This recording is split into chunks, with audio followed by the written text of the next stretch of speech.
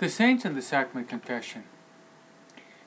There are specific priests that are canonized saints that you can pray to help you to make a good confession.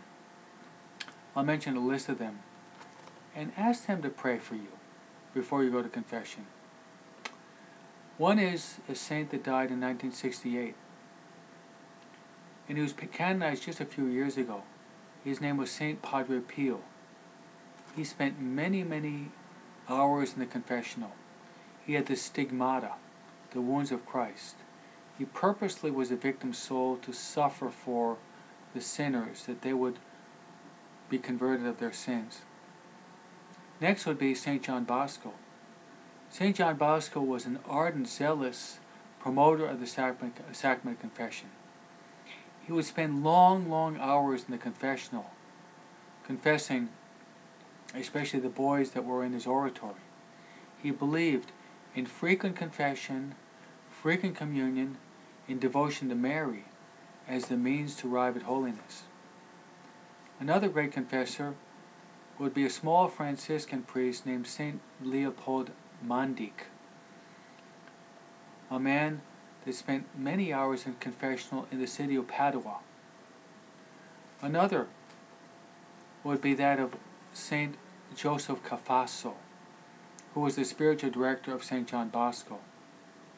Saint Joseph Cafasso, we read in his life, would sometimes be in the confessional from 7 o'clock in the morning until 12 midnight, spending long hours in the confessional.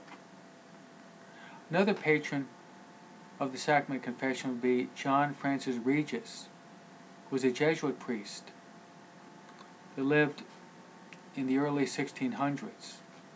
So much so that he was a popular mission preacher, and he was found in the confessional.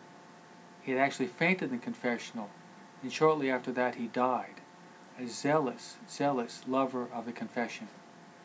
But probably the most famous confessor in the history of the Catholic Church would be Saint John Maria Vianney, or the Curé of Ars. This great man of God who struggled so much to be ordained to the priesthood because he didn't have too much memory, was ordained to the priesthood. He arrives at Ars, and a dilapidated city, town in which many people had abandoned the faith. He prays, he fasts, he spends long hours. Then eventually people start to come to church, and then they come to confessional.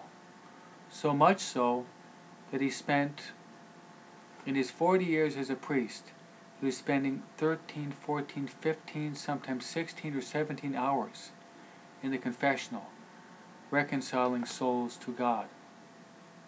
Last but not least, the founder of the Oblates of the Virgin Mary, Venerable Father Bruno Pio Lanteri, encouraged his sons, of which I am one of them, Father Edward Brome, an Oblate of the Virgin Mary, encouraged his sons to spend time at the confessional, to reconcile souls to God.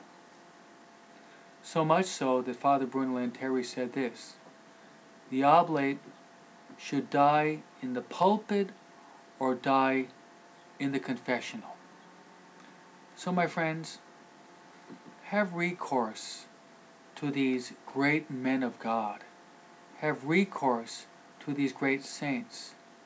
Ask them to pray for priests, to pray for future vocations, and to pray for yourself so that you will make a good confession and experience the abundant mercy of the heart of our Lord and Savior Jesus Christ.